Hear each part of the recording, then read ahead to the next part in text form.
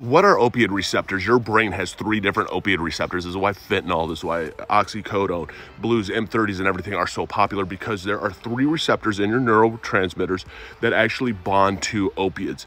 And what this does is it alters your sense of how you feel pain, it alters your mood, and so it does desensitize your brain to this. Now, the thing that happens is when you do take opiates, anything from codeine to hydrocodone to oxy to morphine to fentanyl, all of these do bond to those receptors, which makes getting sober that much more difficult because it has accepted it, has bonded to it.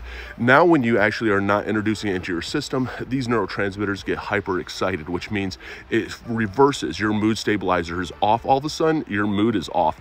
The pain is immense and it's terrible because your body is not able to alter it anymore for you, and it has almost this reverse altercation. That's one of the things that a lot of people don't realize is, unlike any of the other drugs out there, opiates are something that your brain actually wants and allows into it to actually bond and work with it. And that is how actually opiates work. Opiates were intended for pain management, and there's a lot of times pain management is very important if you've ever had permanent pain or nerve damage. But when it comes to an addict form, we aren't respecting the drug for what it's worth. We are abusing the drug to get that high from it. And that's what causes the dangers from it. I mean, it is one of the easier drugs to OD on, because when you do OD on an opiate, you essentially quit breathing and you end up going to sleep. I'm a recovering cocaine and alcoholic addict. I share for educational purposes only. I know what it's like to be an addict and to fight one day at a time.